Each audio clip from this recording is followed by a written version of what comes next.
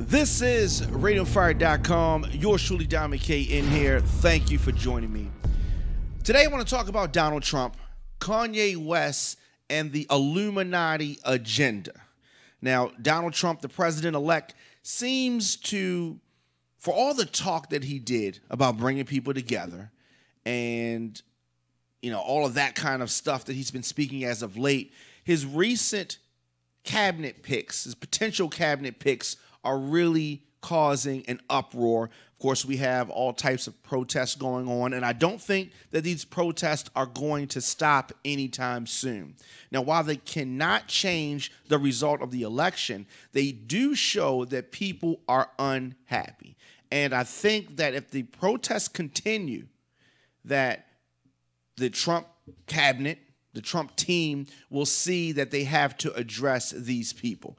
And, your supporters are happy. And if these people were not protesting, then a lot of people would think that they were okay with the Trump presidency. And as I said, the protesting cannot change that. The result of the election, Donald Trump is the president-elect. That's going to happen. But there are millions and millions of people that did not want to see him as president. Now, for all of the signs that say not my president and all that kind of stuff, he is your president. You cannot change that for at least 4 years. But some of these cabinet picks, like Bannon, a known racist, and Jeff Sessions, really definitely a racist from Alabama, these picks are very, very disturbing. He has met with Mitt Romney for a potential Secretary of State position. I like Mitt Romney a lot better than Giuliani. By far, I think that Mitt Romney would be a better selection. It's amazing how 4 years ago we were like, oh no, not Mitt Romney. And now the thought of Mitt Romney is actually refreshing compared to a Trump thing. But Trump is the president, and I actually hope that Mitt Romney is the pick if it's between Giuliani and Mitt Romney. Here's another problem with Donald Trump, though.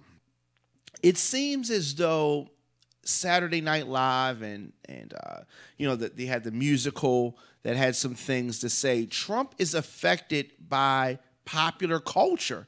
I mean, it affects him. If he sees it, it affects him, and he has to speak on it. The president of the United States, the president-elect, should not be tweeting about magazine articles, the New York Times, a Post, Washington Post, a play, a musical, or Saturday Night Live. There's so many other things that are more pressing that we would want you to focus on. Now, Saturday Night Live always does pop culture spoofs. And Donald Trump, you're the president-elect. They're going to spoof you. You can't try to censor them. They're not going to apologize to you. They're going to make fun of you because that's what they do. That's what Saturday Night Live does. I'm beginning to think that this whole Trump thing was just one of the Illuminati's agenda points. And hear me out. We thought that Donald Trump was not electable, right? And maybe that was part of the plan, then to get him elected and have him continue with the agenda of the Illuminati. Now, Donald Trump, for all of his draining the swamp talk, he's putting the same people that's already in the swamp in his cabinet, in his positions. And this whole thing is something for the Trump corporation, the Trump businesses, the 500 businesses that Trump has, for them to make money. He's having dignitaries and people like that stay at the Trump hotel that's in D.C., and I'm sure that that's going to continue. We really have to be very careful about this. Now, the second point, Kanye West. When Kanye West was initially talking about a 2020 presidential bid, it was actually met with some optimism. People were actually giving it good vibes, especially in the hip-hop community. But after his recent after-election endorsement of Donald Trump, a lot of people are looking at him for exactly what he sounds like, and that is a Illuminati sellout. I say that because Kanye, you were on the right path, even with all the crazy talk, even with all of your rants and all of the emotional things that you do. You were on the right path. At least the hip-hop community as a whole were considering supporting you in a presidential bid. If Donald Trump could get this far, then, you know, a crazy Kanye West run doesn't sound that crazy, right?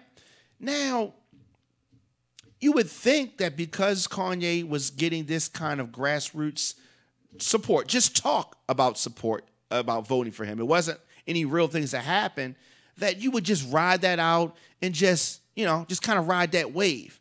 But no, the Illuminati obviously saw an opportunity to maybe get the hip hop community, you know, and break the whole thing up, because Kanye West comes out after election and gives an endorsement for Donald Trump. First of all, Kanye, you didn't even vote. He says at the show, I didn't vote, but if I did, I would have voted for Donald Trump.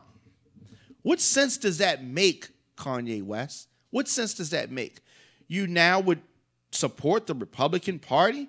I remember a few short years ago, you said out of your mouth that George Bush does not care about black people. Do you think that Donald Trump cares about black people? I'll wait. I'll wait for the answer.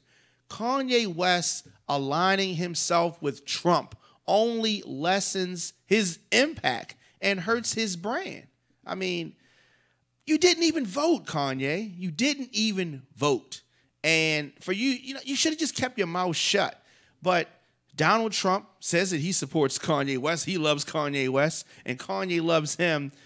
Very, very interesting. I think that this is part of the Illuminati, and Kanye was actually going to be a viable force, but they just took him down and clipped his wings before they even started. A lot of people at concerts, they booed Kanye West, as they should. They booed him. His fans are turning on him.